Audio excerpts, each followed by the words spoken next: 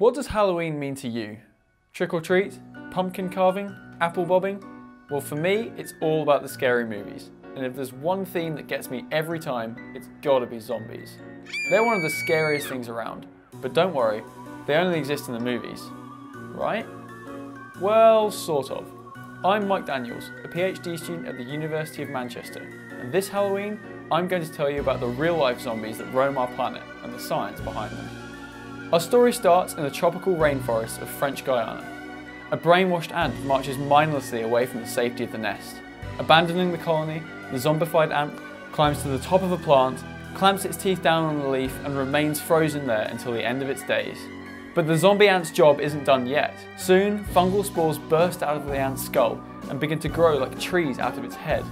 The fruiting bodies then explode, and spore capsules rain down on the forest floor below to infect more unwitting victims and repeat the cycle. This effect is caused by our Cordyceps unilateralis, also known as the zombie ant fungus. After invading the ant's exoskeleton and feeding on the soft tissue, the fungus migrates to the brain. Then, through a secretion of a series of enzymes, it begins to control its host and send the zombie corpse to a fungal breeding ground, the top of the leaf. In this way, the zombie ant takes on one simple job straight out of the horror movies: spread the plague.